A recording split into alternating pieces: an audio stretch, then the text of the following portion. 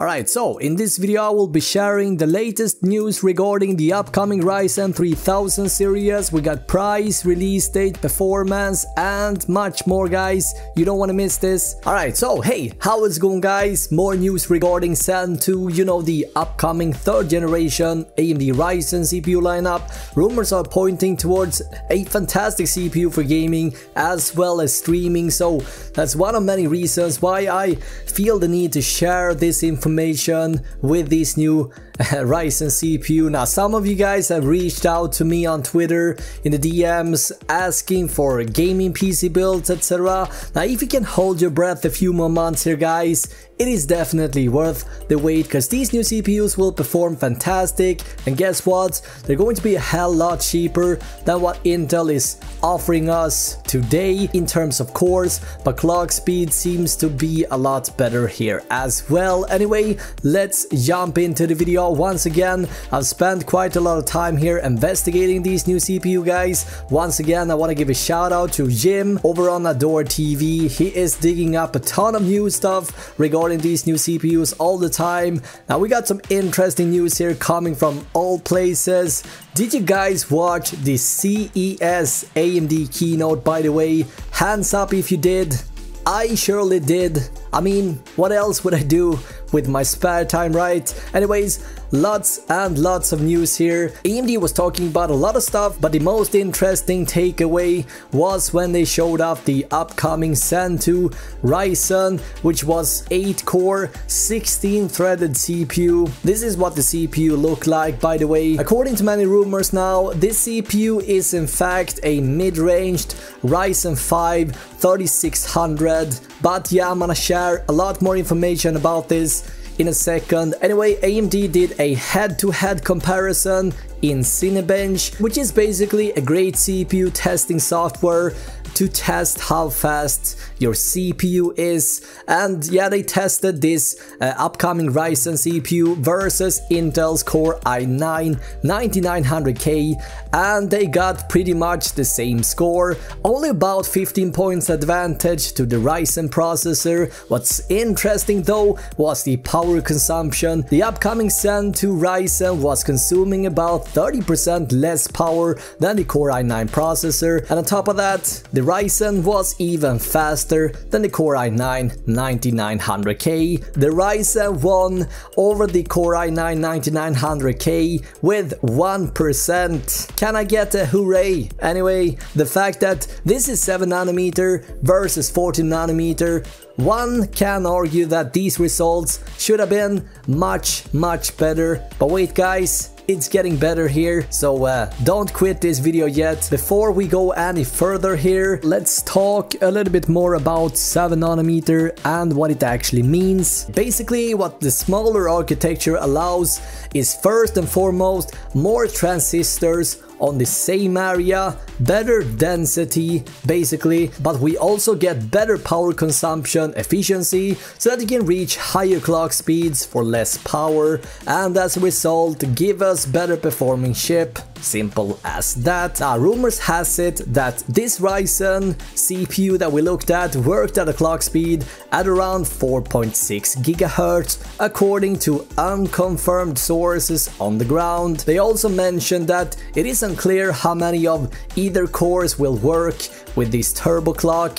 Other rumors from Reddit and Facebook suggest that this CPU that they were showing off at the keynote was a stepping B revision, basically a later quality sample of the Ryzen 5 8-core 16-threaded 65W TDP processor with a base clock of 3.7 GHz and turbo hitting 4.6 GHz.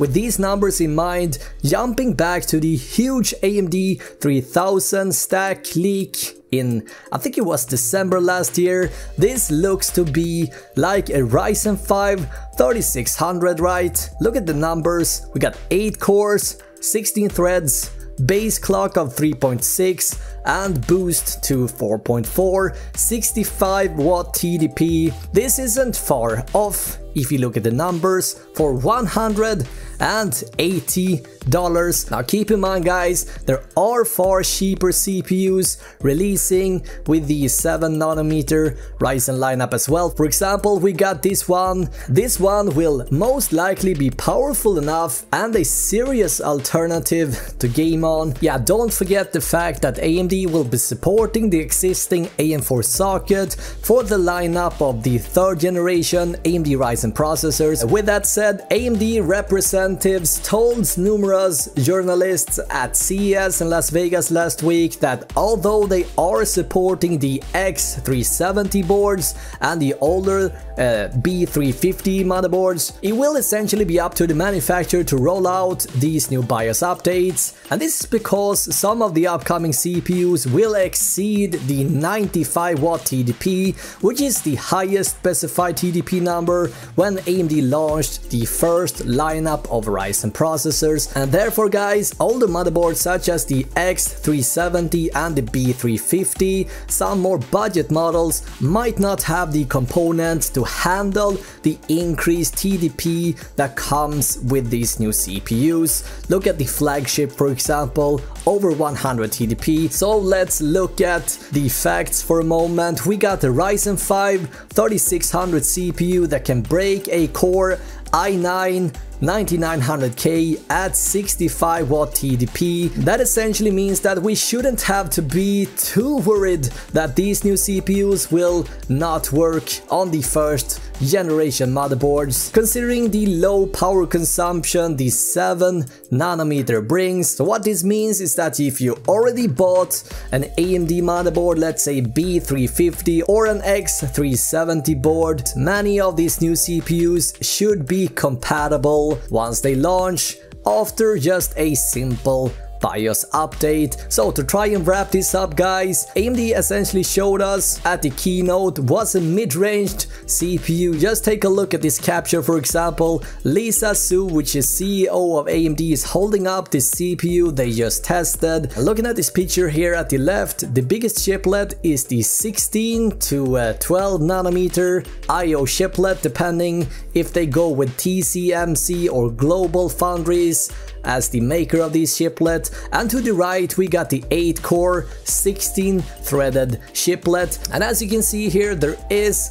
a space below here to fit another CPU Zen 2 chiplet or a graphic chiplet if they want to. So this unused space can either be used for Navi built-in graphics or another set of CPU cores and threads. And as for the CPU, again, this is most likely a Ryzen 5 3600. It's just a simple 8-core 16-threaded chiplet. And yeah guys, with that said, that kind of concludes this video. I want to know in the comments below guys, are you excited for what AMD has for us on the horizon? I cannot wait. Now I will be keeping you guys covered with more news and stuff regarding these new CPUs prior to launch. But guys, that's gotta cut it for this one. Thank you so much for watching this video. Until next time, have an awesome day, alright?